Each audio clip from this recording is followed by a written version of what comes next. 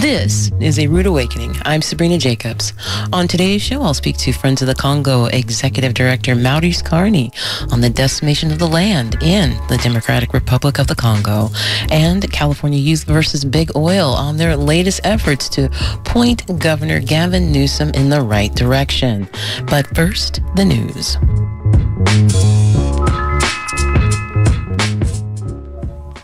I'm Eileen Alfandary with KPFA News headlines. President Biden is in Poland for meetings with U.S. troops, Poland's president, and humanitarian groups.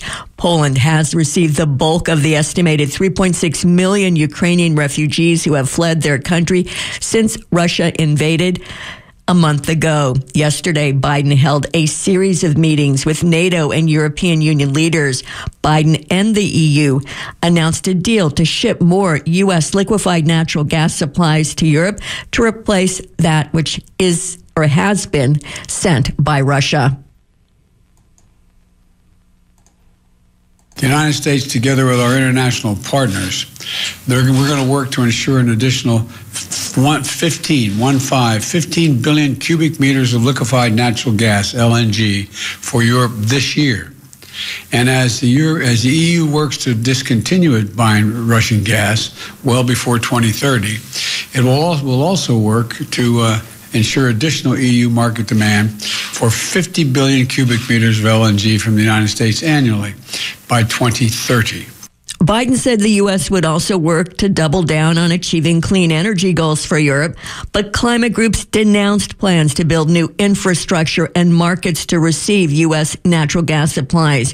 One climate group said that building new import terminals would mean locking in fossil gas imports for years to come, long after the European Union needs to quit this climate-wrecking fuel for good. Meantime, Russian officials say the attempt to change its behavior through the use of sanctions won't work. Stuart Smith reports on the remarks of the Security Defense Chairman. The deputy chairman said the West's assumption that by limiting Russian business it could somehow influence the government was fundamentally flawed, that none of them are able to change the position of Russia's leadership in the slightest. His comments came after the US, Canada, Japan and Australia imposed fresh sanctions on Thursday, variously against lawmakers, defense companies, so-called media propagandists, car manufacturers and shipbuilders. Ministry of Foreign Affairs spokesperson Maria Zakharova accused the US of virtually stealing foreign exchange reserves and warned what she called the US economic war threatens to bring down bilateral relations. Stuart Smith, Moscow. Ukrainian authorities in the besieged southern port city of Mariupol say about 300 people died in a Russian airstrike on a theater where hundreds of civilians were sheltering. It wasn't immediately clear whether emergency workers had finished excavating the theater or whether the death toll would rise. Russia's military claimed it had destroyed a massive Ukrainian fuel depot used to supply the Kyiv region's defenses, with ships firing a salvo of cruise missiles at it. The outskirts of the second largest city, Kharkiv, were shrouded by foggy smoke with constant shelling. An Al Jazeera reporter said Russia was using cluster bombs and showed on camera a bomblet he had picked up in a Kharkiv schoolyard. In Chernihiv, where an airstrike this week destroyed a crucial bridge, a city official said a humanitarian catastrophe is unfolding as Russian forces target facilities storing food. Conservative activist Virginia Thomas, the wife of Supreme Court Justice Clarence Thomas, exchanged more than 24 text messages with White House Chief of Staff Mark Meadows in the weeks after the presidential election. Thomas urged him to act to overturn the results. The Washington Post and CBS obtained copies of 29 messages the pair exchanged in the week after former President Trump's loss. The Post reported that on November 10th, 3 days after the election, Thomas texted Meadows, quote, "Help this this great president stand firm, Mark. You are the leader with him who is standing for America's constitutional governance at the precipice. The majority knows Biden and the left is attempting the greatest heist of our history. Thomas urged that lawyer Sidney Powell, who had promoted false claims about the election, be the lead and the face of the Trump legal team seeking to overturn the election outcome. Meantime, Clarence Thomas, who has been hospitalized since last Friday with an infection, has been released today. After more than 30 hours of hearings, the Senate is on track to confirm Ketanji Brown Jackson as the first black woman on the U.S. Supreme Court. The big question is whether any Republicans will vote for her. Senate Republican leader Mitch McConnell said yesterday he will be a no vote. And nothing we saw this week convinced me that either President Biden or Judge Jackson's deeply invested far-left fan club have misjudged her. I will vote against this nominee on the Senate floor. Democrats can confirm Jackson on their own in the 50-50 Senate since Vice President Kamala Harris can cast the tie-breaking vote. Senate Judiciary Committee Chair Dick Durbin, who has been privately lobbying Republican colleagues to support Jackson, said Republicans who attacked her during 2 days of questioning were testing their party's political messaging for the November election.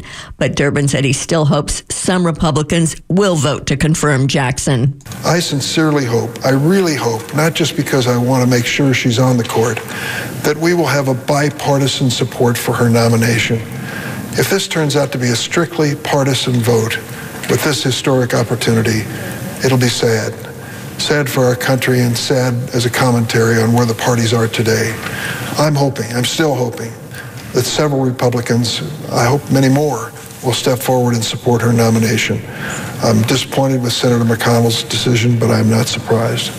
The Senate Judiciary Committee is expected to vote on Jackson's nomination on April 4th, setting up a confirmation vote by the full Senate later in the month. Hundreds of thousands of California tenants facing eviction could get another 3 months of protection. California's eviction protections for people who have already applied for rental assistance but not received it expires next Thursday. Now, the state assembly and state Senate leaders are endorsing a bill that would extend those protections through June 30th.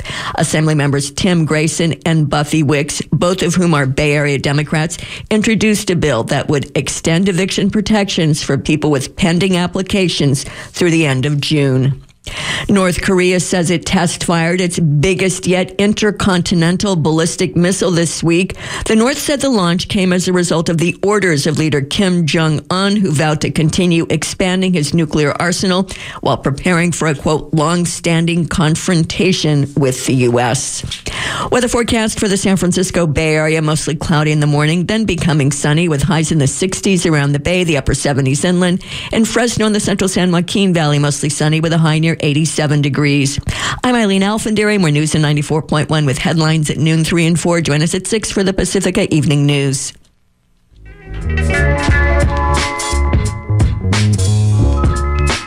Welcome back. This is A Rude Awakening. I'm Sabrina Jacobs. The Democratic Republic of the Congo has been under constant environmental attack and exploitation for generations through mining and now logging that has been disrupting the carbon sequestering peatlands. And it's important to keep in mind that not only has the environment been under constant withering attack, but so have the people of the Congo who have been stewards of the land for thousands and thousands of years. And today we're going to get an overview of what is happening in the DRC. And here to talk about it is Mr. Maurice Carney. He is the executive director of Friends of the Congo, and he has been at it for over a decade, coming up on 2 decades. He is a Congo expert. He is a Congo expert on the DRC. Mr. Maurice Carney, thank you so much for being on A Rude Awakening. It's my pleasure. My pleasure to be with you, Sabrina. All right. So of course, this is a climate crisis show, and we want to talk about the peatlands. We want to talk about the logging. We want to talk about the mining that has been going on, and just give an overview of of the mining, the multinational corporations that are coming in, disrupting the land, disrupting the way people live, now the logging, disrupting these peatlands. Talk to us about, give our folks an overview who are probably not aware of what is happening in the DRC. Go ahead. Sure. Sabrina, the DRC for the last few hundred years has been a space on the African continent that's been relegated to that of a source of extraction. Whether we're talking about extraction of human beings, extraction of natural resources, and extraction at the expense of the masses of Congolese. From the modern founding of the country, which wasn't designed by the Congolese themselves, but by Europeans in the late 1800s, where rubber and ivory were the key resources that were being plundered by European powers, which led to an estimated 10 to 15 million Congolese who perished within a 23-year period from 1885 to 1908. So fully understand the Congo, you have to put it in this context of this design where the riches, where the bounty of the land was used by external forces to the tremendous detriment of the Congolese population.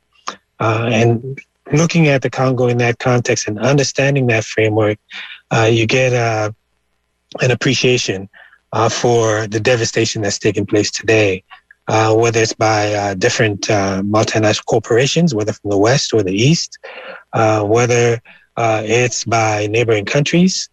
We see that as a result of Congo's riches, that it's been preyed upon by predators from all walks of life.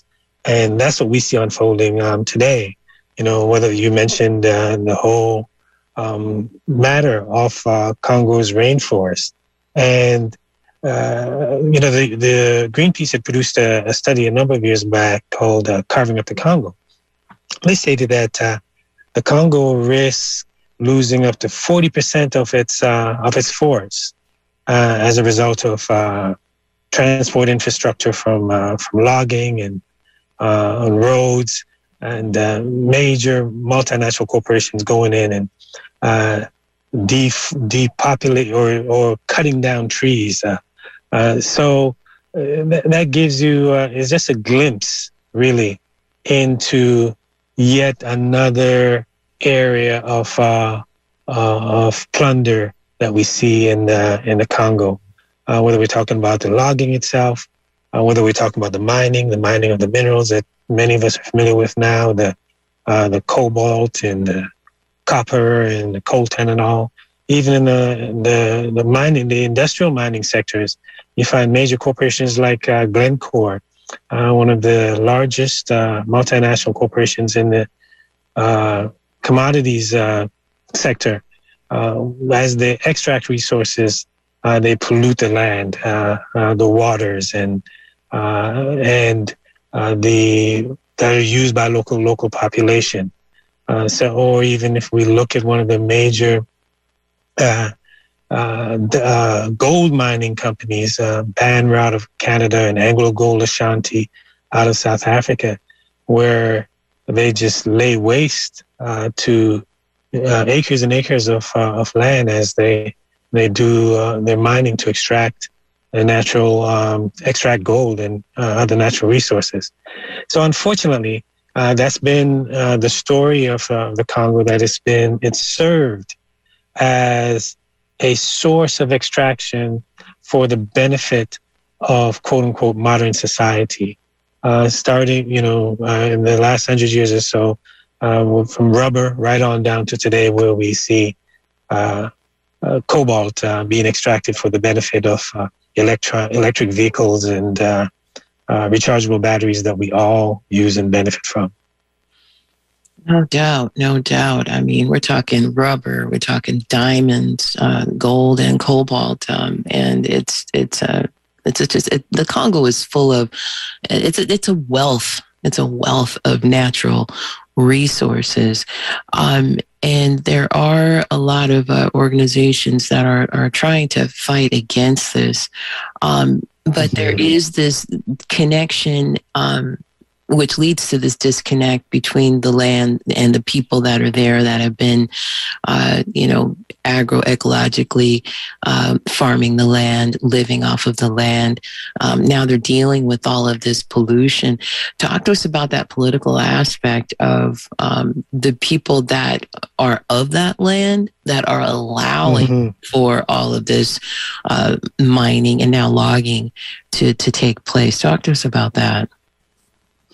Well, the country itself is a mixture of over some 400 different groups or peoples, I guess you can call it. And unfortunately, the state doesn't do an adequate job of protecting the interests of the population. And maybe it wasn't designed to do so in the first place. It was designed really to serve as an intermediary between finance capital in the West and the population itself, not in terms of governing the population, but basically reigning over the population to assure that the extractive process continues.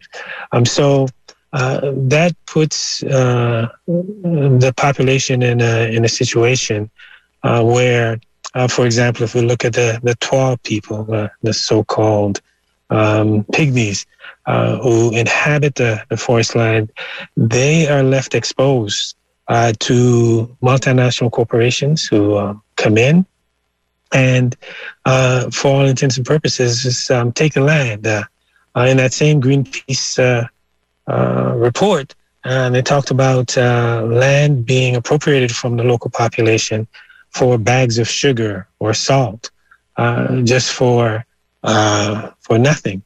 And in instances, Sabrina, where the people do rise up and do resist. For example, there's an American corporation called Blattner out of Pennsylvania, and they're heavy into logging in the Congo and really have logging plantations.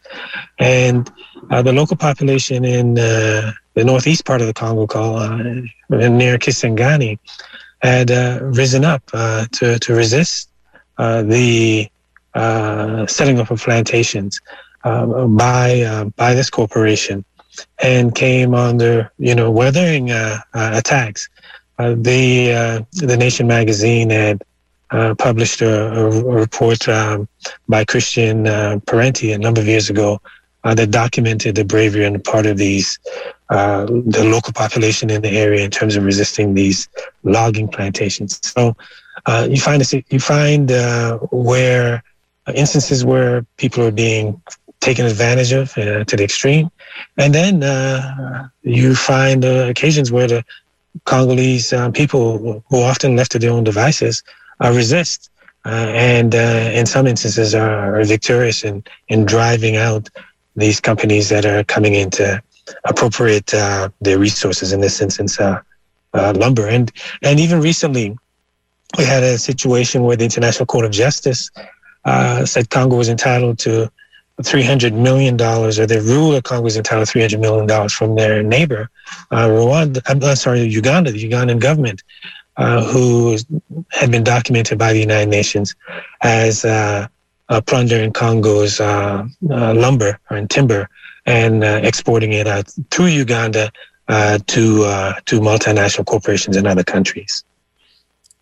Wow. Okay. So they were trafficking that lumber out? Is that what you're saying? Well, the United Nations published 3 reports from 2001, in 2001, entitled the illicit exploitation of Congo's natural resources. And we have that the reports on our website at friendsofthecongo.org. And in those reports, they basically said that the president of Uganda, Yoweri Museveni, and the president of Rwanda, Paul Kagame, are the mafia dons of the Congo. In the case of Uganda, the network had a network where both timber and gold were being plundered in the Congo. And this is a result of a war that both nations, so a series of wars that both nations imposed on the Congolese people. And as a result of those wars, the bounty that they got, Uganda got gold, primarily gold and timber. Rwanda, in the east of the country, got primarily, coltan and tin out of as a result of their not only the wars that they've imposed on the Congo, but they actually occupied the country for a number of years as well. So what that shows is the multiplicity of challenges that the Congolese people face because of their riches, and it's those riches draw the worst characters that you can think of.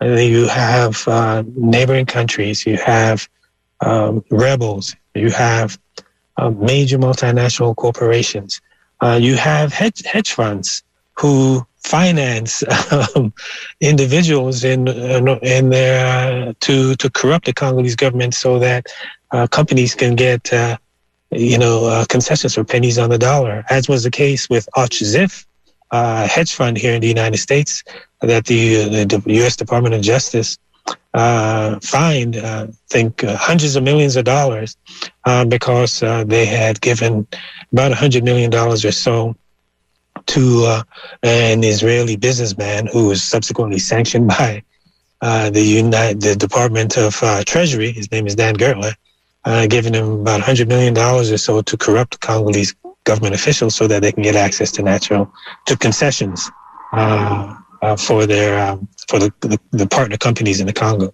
So it's just a web of powerful forces throughout the globe who are drawn to the Congo and in the exploitation of the wealth of resources that are there for the benefit of corporations and external forces at the expense of the Congolese people who live, the overwhelming majority of whom live in less than $2 a day, living in extreme poverty. Less than 10% have access to electricity. Healthcare is non-existent. Even a basic road infrastructure is barely present throughout the country.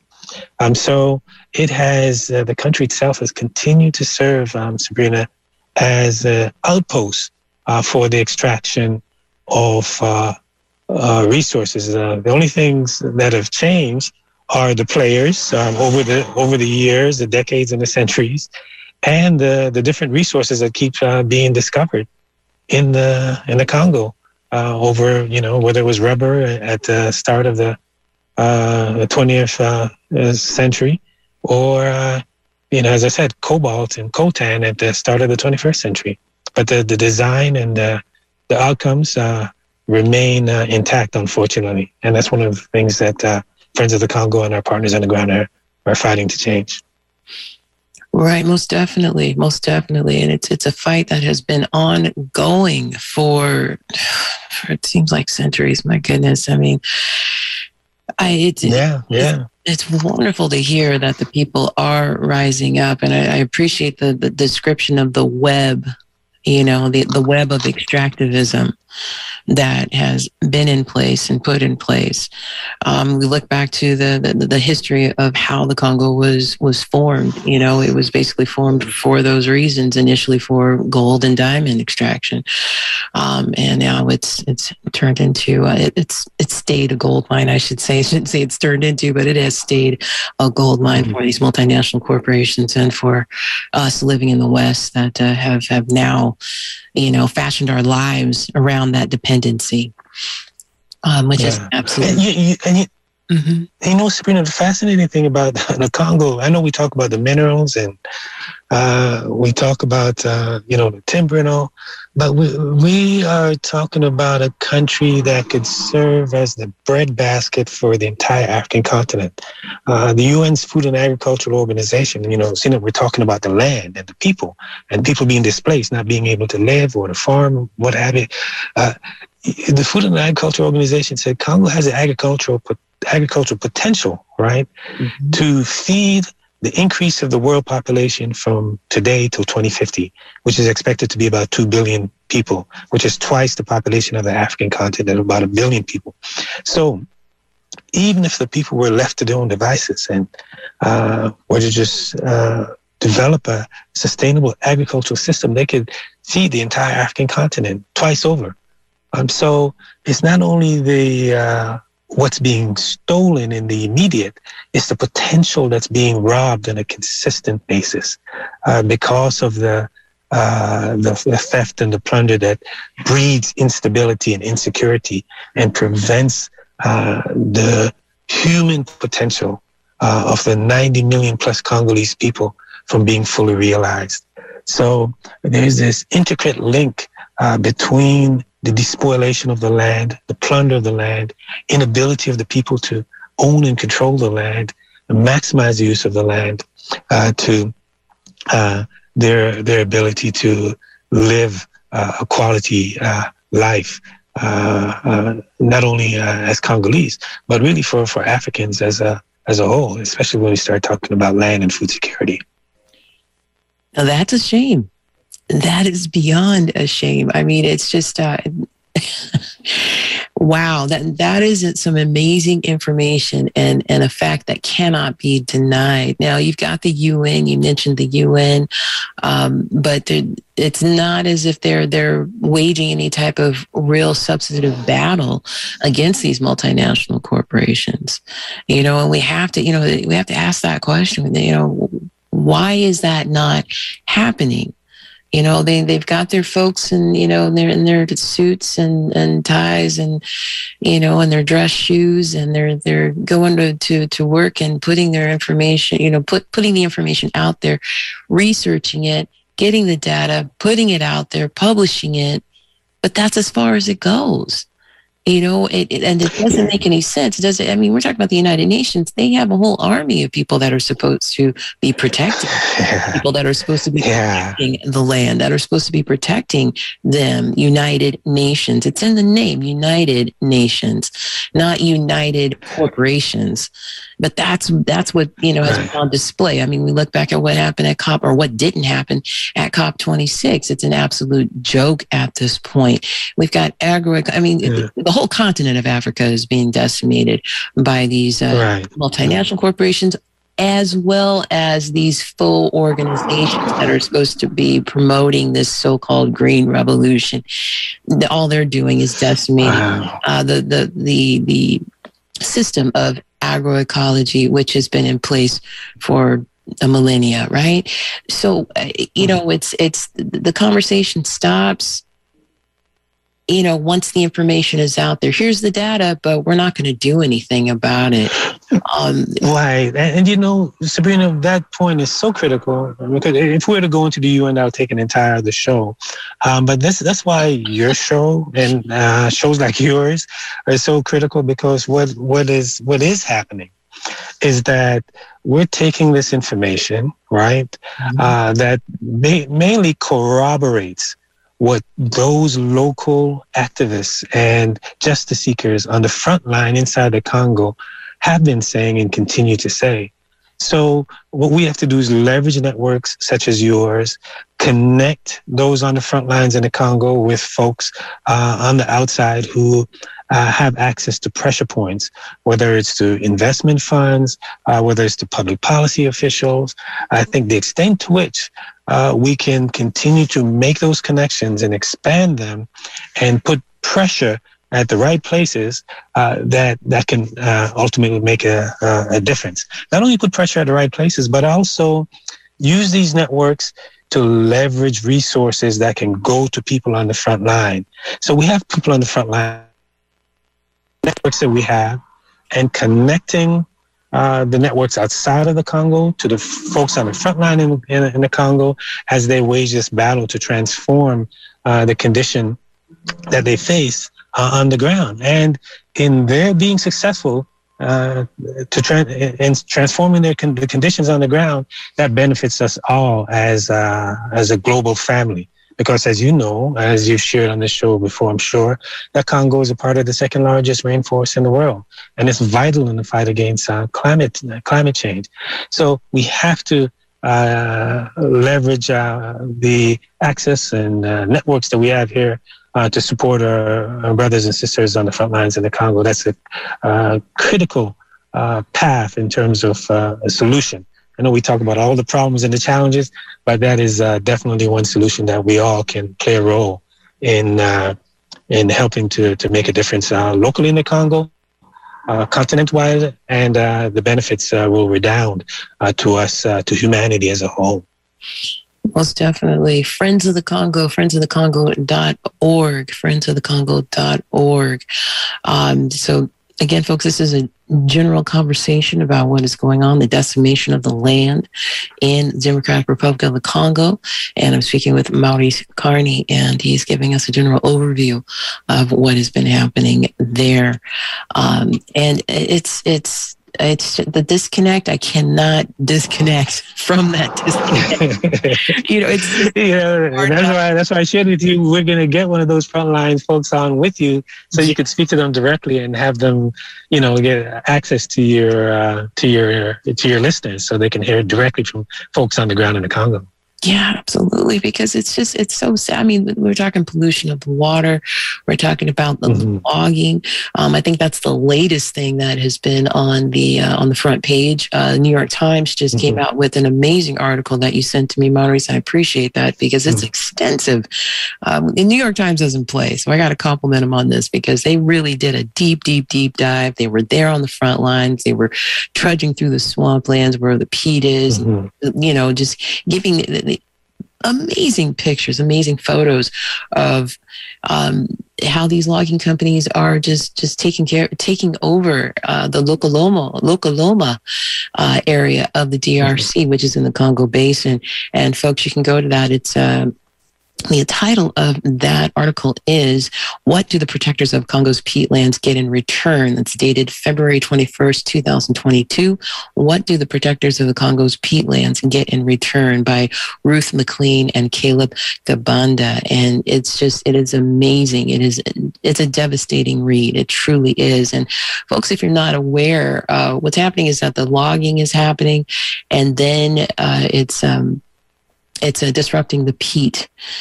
Peat is an efficient way to store carbon, and it stores twice as much carbon as the forest. And it's known as Ntoku in the Congo, in DRC. So that is the latest level of decimation that they are facing there.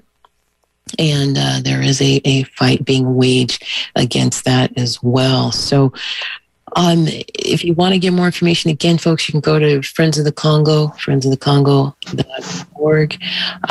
Maurice and his team, they're constantly putting out information about what is happening.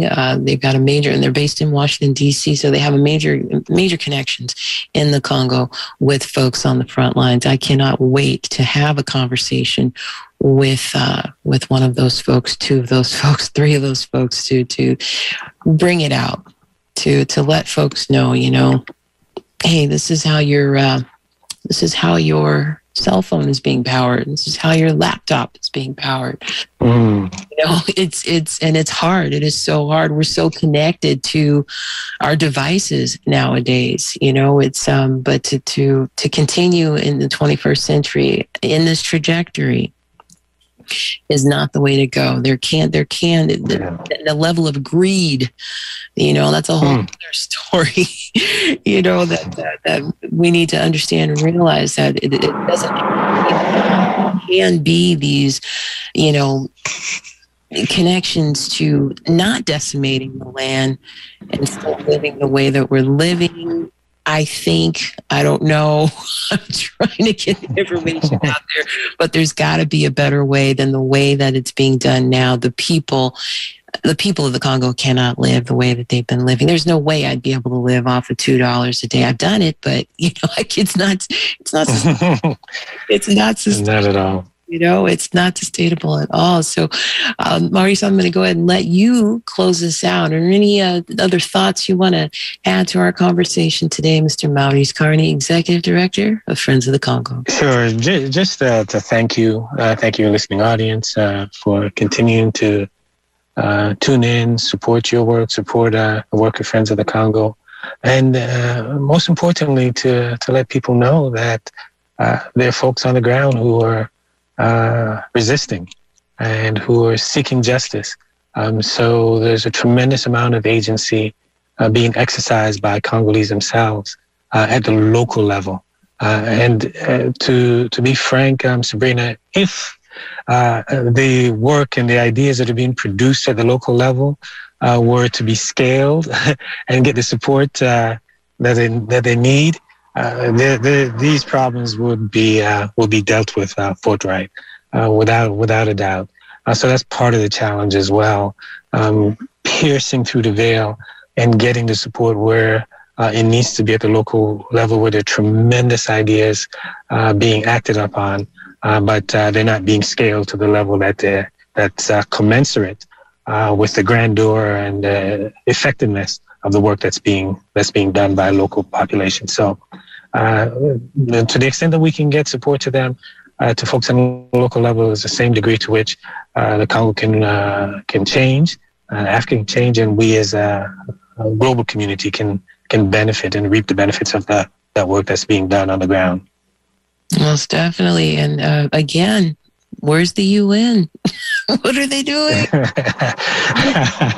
Where are they? This should not just be on the backs. This should not be a burden of just people of the Congo to defend themselves. I mean, okay, we could go on.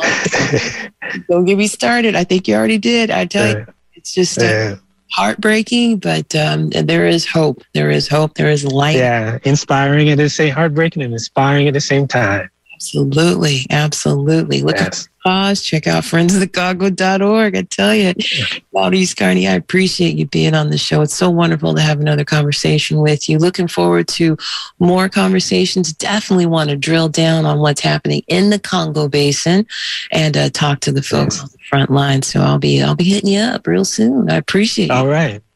Thank you. Appreciate you as well.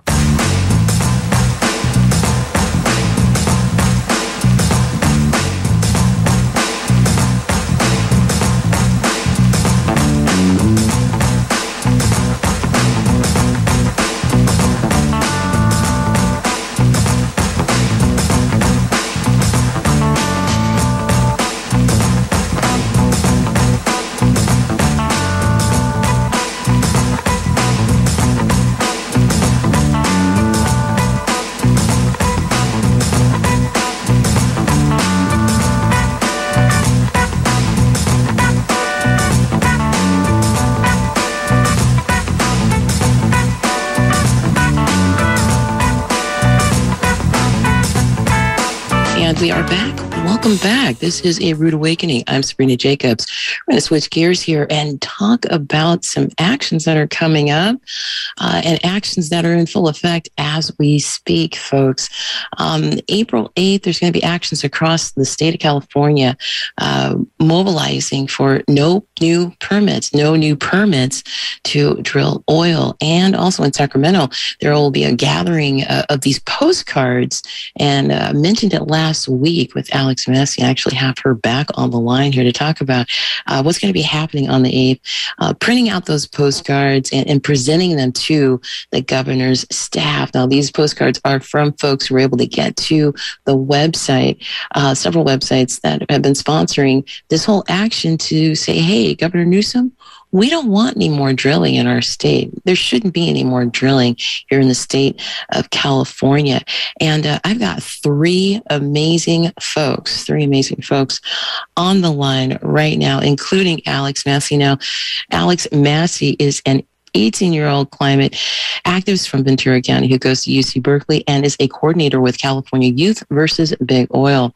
And she's worked on the No New Permits and 32-foot setback campaigns. Welcome, Alex. We also have a 19-year-old Ventura County climate activist, Molly McCoy, and she's also a coordinator with California Youth versus Big Oil and has been involved with the West Side Clean Air Coalition and Climate First, replacing oil and gas. And then we've got, of course, Supriya Patel, and she's a 16-year-old climate organizer based in Sacramento, and she's the founder of Fridays for Future Sacramento and a coordinator with California Youth versus Big Oil. Good people, thank you so much for being on A Rude Awakening. Welcome, welcome. And Alex, welcome back. Thanks for having me, Sabrina. And I want to invite my fellow coordinators to say hey as well. So thank you all for having us. Yeah, I'd like to echo Alex's sentiment. Thank you so much, Sabrina, for having us on to talk about California Youth versus Big Oil's next steps. Right. Wonderful. Okay. Well, thank you, ladies, for being on the show.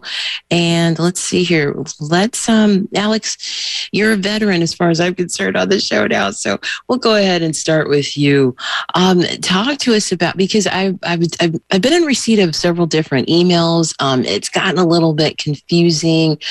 Folks that are following what's going on as far as any climate actions, because people are getting geared up. They've got their plans. Extinction Rebellion's got all kinds of stuff that's happening all over the globe, and of course here in the Bay Area with our own organization. You've got your organization, California Youth versus Big Oil, doing a lot. Talk to us about the upcoming rallies and what we should be focusing on here in the Bay Area. Something, let us know about what we can get involved with. Go ahead. And then throw it to your colleagues once you finish. Of course. Absolutely. So thank you for, again, inviting us on to talk about No New Permits. So essentially, what No New Permits is as a whole is a way for Californians to express to Governor Newsom that we want no more fossil fuel drilling in California. We've seen Governor Newsom make moves that are in support of what frontline communities and environmental allies have been asking for, such as that 3,200-foot setbacks campaign. But what we really want is a further step towards this, which is committing to no new fossil fuel drilling. So to talk a little bit more about what these actions are to express Californians' desire for no more fossil fuel drilling, I'll pass it to Supriya to explain what these actions will be. Yeah, thank you, Alex, and thank you for having me today.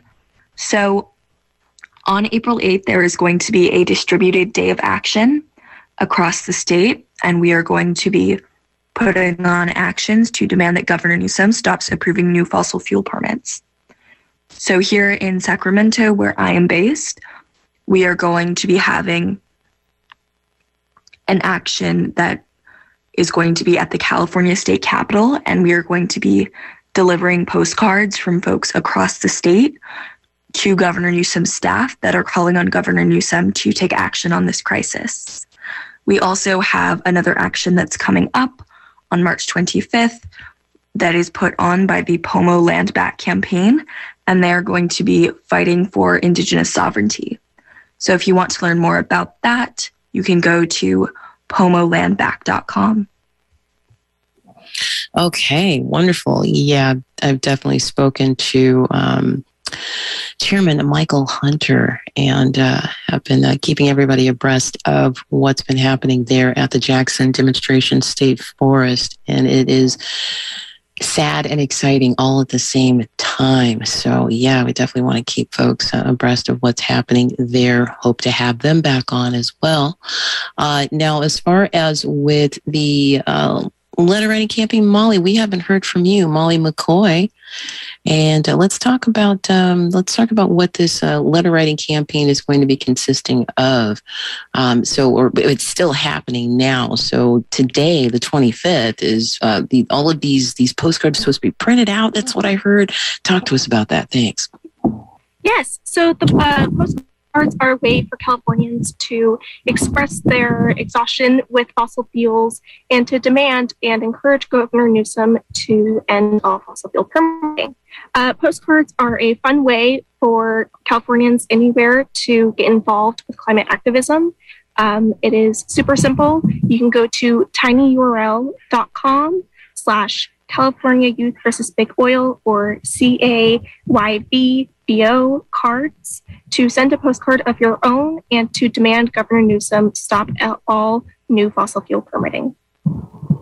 All right. And how long has this campaign, this letter writing campaign, been going on? Because I heard about it about 2 weeks ago or a week ago or so. And yeah, give us a little bit more information as far as that letter writing campaign. Molly, go ahead. Yes, so the postcard actions with Last Chance Alliance have been going on since February, and we are hoping to send all the postcards in before our Distribute Day of Action, which is on April 8th. And we will be printing out the postcards and delivering them to Newsom's staffers in Sacramento, and we're hoping to get thousands of postcards from all over California. Wonderful. Wonderful to hear. Wonderful to hear. So, Alex, now, as far as with this letter writing campaign that has been going on since February, I'm assuming that there have been thousands, hopefully there have been thousands of letters. They're going to be delivered to Governor Newsom's staff. Talk to us about any other rallies other than this lead up to April 8th. There's supposed to be the rally today. I'm completely confused, so please clear it up for me. Go ahead. Yeah, of course. One thing I'd like to reiterate, as Molly was explaining the postcards, is that this is we're doing this in alliance with the Last Chance Alliance. So there are lots of other organizations sending in postcards. As you mentioned, Sabrina, we're trying to have thousands sent. So Supriya and California Youth versus Big Oil can deliver them on April 8th. As for today, Supriya mentioned the Sacramento action with Pomo Save Our Homeland. So that's happening in Sacramento, and that is to support Indigenous sovereignty. In the Bay Area, Youth versus Apocalypse, which is a California Youth versus Big Oil partner, they are having a People Not Profit March in San Francisco. So if you're interested in going that is at 10 a.m. So that's coming up pretty fast. And that's at Embarcadero Plaza. And that is to protest the profiting from the destruction of our planet. So that's a great way to get involved, again, to support other youth-led climate organizations. And Youth versus Apocalypse is also, again, standing with this No New Permits as well. From what I know, I think their People Not Profit March aligns with this No New Permits demand. Mm-hmm. Wonderful, wonderful, wonderful. That is great. So now websites, California Youth versus Big Oil.org. Is that correct? Now people can put that into the Google. Yeah. So sorry to interrupt. It is CA Youth VS bigoil.com. That's where you can find a lot of our information. We're also really active on Instagram, which is also the same tag, which is just CA Youth VS Big Oil. So you can find us there, and you can also find our allies, Youth VS Apocalypse, and on Instagram, and Last Chance Alliance on Twitter, which is lastchance_California. Lots of information. I'm sure there'll be a description with links to check out, but those are some of our allies. Okay, most definitely. And yeah, folks, if you're connected with the social media, and if hopefully you're not social media adverse, dear listener, you can check it out on Twitter. I put it up on the Twitter handle, Facebook, all over the place as far as this show is concerned, A Rude Awakening. Supriya, I wanted to let's expand a little bit more on what you do as one of the founders of Fridays for a Future Sacramento. Do you have any new actions that are coming up? Maybe today, maybe next Friday. Can you talk to us about that a little bit? We got a little bit more time here, so. Yeah, so Fridays for Future Sacramento is a part of the Global Fridays for Future movement. And that movement was founded by Greta Thunberg. They're really well known for doing school strikes. And so we are fighting for systemic solutions to the climate crisis. within the Sacramento area. And we will be helping to organize that action in Sacramento on April 8th. And we are also supporting the action in Sacramento on the 25th, and that is organized by the Pomo Land Back campaign. And if you'd like to learn more about that action, the website is pomolandback.com, I believe. Yeah. Or you can just go to Fridays for Future Sacramento's Instagram, which is at Fridays for Future SAC, SAC. Wonderful, wonderful. And it is so wonderful to hear. And it is actually, yes, it is pomolandback.com, pomolandback.com. And it's amazing what they have been able to do so far. It's also heartbreaking what they have not been able to do. But it's something needs to happen. So I'm so glad that there are other organizations that are coming together with Chairman Michael Hunter and his mother and his people, like the Coyote Band. Wonderful thing. So we've got a few more minutes left. Let's see. How about we give a minute to Molly and a minute to Alex? Molly, now are you in Ventura? Are you down in LA? Or are you here in the Bay Area? I'm in Ventura County, which is a little bit ways from Los Angeles. I got started in environmental activism with Climate First Replacing Oil and Gas, and I'm now working with California Youth versus Big Oil. And I've been working on the No New Permits campaign, where we are pushing Governor Newsom to stop all new fossil fuel drilling. We believe that Newsom has shown willingness to move further on phasing out fossil fuel production, but he sees Californians, we haven't supported him yet in that endeavor. And so we'd really like Californians to speak up and fight back against fossil fuels in our future. And we're hoping to mobilize Californians all across the state and a bunch of youth as well. Right on. Wonderful. So I'm going to bring it back to Alex Masci. Thank you for bringing these amazing people onto the show. Truly appreciate it, and taking time out of your busy schedule to talk to us this morning on A Rude Awakening. But are there any other closing words, any other information you need to impart on the audience? Go ahead. You got about a minute and a half. Go ahead.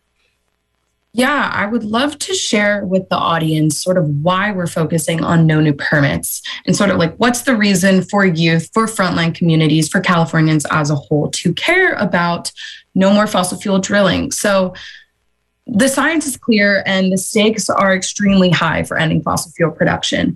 And to address so many systemic issues as well as ending or fighting climate change, we really need to end our reliance on fossil fuels and shift to clean, renewable energy. And as such a huge economy, California is rightfully positioned to make this change and be a leader in ending fossil fuels in our economy and everywhere in the state. And by committing to no new permits, as well as fostering renewable energy and protecting frontline communities through strengthening that setbacks ruling, Governor Newsom will be showing commitment to my generation, the young people that are going to be bearing the brunt of the climate crisis, and also those in frontline communities who are already seeing the effects of climate change, the effects of poor air quality and pollution and things like that. So if Governor Newsom commits to us, he'll show that he's committing to ending fossil fuels, ending the climate crisis in California, and shifting away from dangerous, dirty production of energy and focus more on renewables. All right. Well, we're going to have to close it out there. And unfortunately, but fortunately, because I will be having these good people back. Alex, I appreciate you bringing these folks to the airwaves. Molly, McCoy, Supriya, Patel, thank you so much. Thank you so much for taking the time out of all of your busy schedules to be on the show, to be on A Rude Awakening. And again, folks, you can go to the website and go to kpfa.org, go to A Rude Awakening. I will have Last Chance Alliance website connection. I will have California Youth versus Big Oil website connection. I will have and already have pomolandback.com. McCoy.com website connection there. And they also have a GoFundMe, which you can find if you put it into the Google machine. It's called Support Pomo Land Back Rallies, because they're needing some funding right now to in order to keep this GD Jackson Demonstration State Forest actions going to save those forests. And of course, you can listen to the show again, get informed. I want to thank you, good people, ladies, for being on A Rude Awakening all together. Thank you so much. Thank you. Thank you for having us. Again, folks, today at 10 a.m. at the Embarcadero Plaza, marching on Market Street to Black Rock and ICE. This is an action, a global day of action being put on here locally by Youth versus Apocalypse. Hundreds of Bay Area students march to demand climate justice on this global day of action. Local elementary, middle, and high school students unite to demand #People Not Profit, #People Not Profit from Black Rock to ICE. And who's doing it? Well, again, elementary, middle, and high school students from around the Bay, joined by Youth versus Apocalypse and supporting climate and social justice organizations. And students and other activists will march through San Francisco, led by predominantly youth of color from frontline communities. And the students will leave red paint blood handprints at the offices of the targeted corporation and immigration enforcement buildings to show how these groups are committing crimes against humanity, perpetuating violence, and failing to protect their lives and futures. And students are calling for specific measures, including that Black Rock stop profiteering from climate destruction, deforestation, and the violation of indigenous rights, and that they stop investing our teachers' pension funds in the fossil fuel industry. Students will march to the ICE building, a seat of injustice for immigrants and asylum seekers in the United States, many of whom are fleeing climate disasters around the world. And there, students will demand a pathway to citizenship and a respect of people's rights to seek asylum from within the U.S. And they ask that these groups support and listen to the youth present and take action for a livable and equitable future. Again, folks, that is today at 10 a.m., starting at the Embarcadero Plaza, marching on Market Street to Black Rock and ICE. And that does it for another edition of A Rude Awakening. I'm Sabrina Jacobs. A big thank you to my guests, Maurice Carney, Alex Masci, Supriya Patel, and Molly McCoy for taking the time. The music on today's show was No More War, or War No More by Tommy Guerrero. Man Steel, Roddy Keelos on the controls. I'll be back next week, same time, same place. Stay tuned for a rebroadcast of Democracy Now! Coming up next. And remember, good people, to embrace each other as we embrace the mother of us all. Thank you for listening.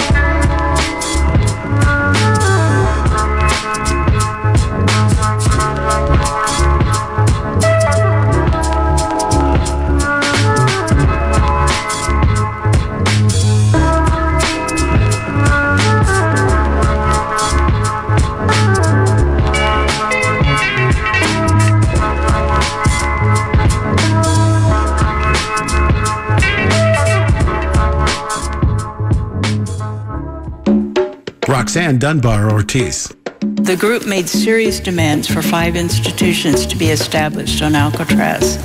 And why don't we have them yet? A Center for Native American Studies, an American Indian Spiritual Center, an Indian Center of Ecology that would do scientific research on reversing pollution of water and air.